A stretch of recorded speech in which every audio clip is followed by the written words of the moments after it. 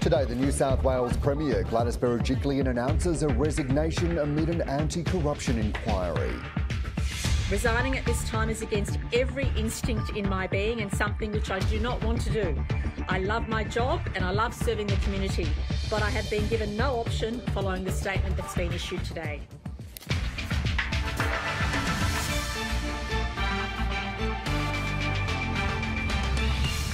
Also today, Australia's ban on international travel to be lifted within weeks. More than 1,100 new COVID-19 infections in Victoria as the ACT sets a new daily case record.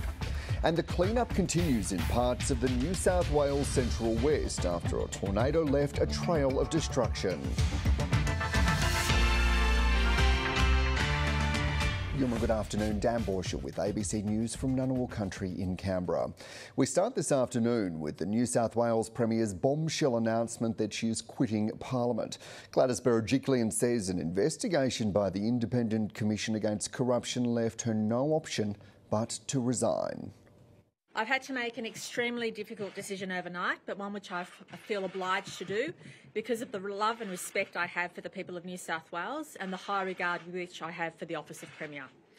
I was advised late yesterday afternoon the Independent Commission Against Corruption will today release a public statement in which it will state it is investigating allegations made about me concerning matters relating to the former member for Wagga Wagga. As it is clear from the Icac statement, the issues which it is investigating are historic matters that have already been the subject of numerous attacks on me by political opponents in the last 12 months.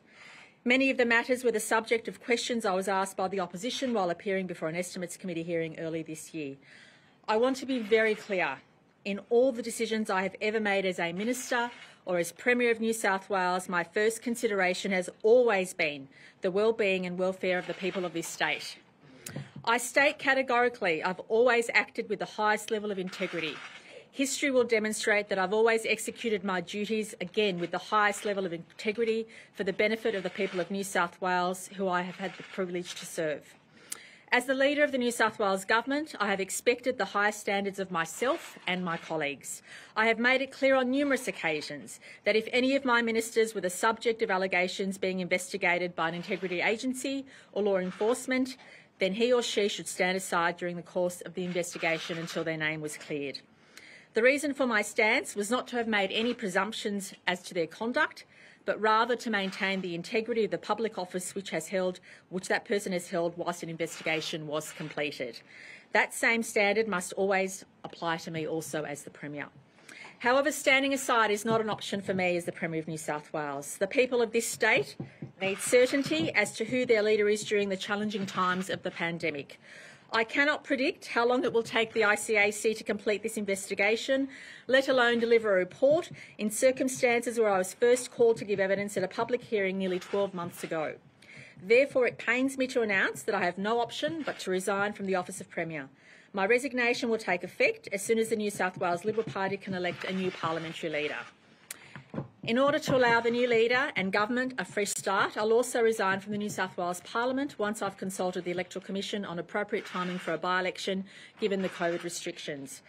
My resignation as Premier could not occur at a worse time, but the timing is completely outside of my control as the Icac has chosen to take this action during the most challenging weeks of the most challenging times in the state's history.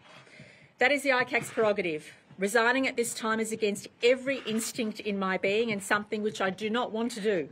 I love my job and I love serving the community, but I have been given no option following the statement that's been issued today. To continue as Premier would disrupt the state government during a time when our entire attention should be focused on the challenges confronting New South Wales. I do not want to be a distraction from what should be the focus of the state government during this pandemic, which is the well-being of our citizens. It always has been and always will be. Notwithstanding the challenges of the last few years and few months in particular, I have never felt stronger nor more confident in my leadership. I have absolutely no regrets during my time in public life. At times we all stumble, we pick ourselves up, we dust ourselves off and start again stronger and wiser than before. I have done this many times, as we all have. My only regret will be not to be able to finish the job to ensure the people of New South Wales transition to living freely with COVID. However, I'm extremely confident that whoever succeeds me will be more than capable to continue this job. Please give them your trust and confidence.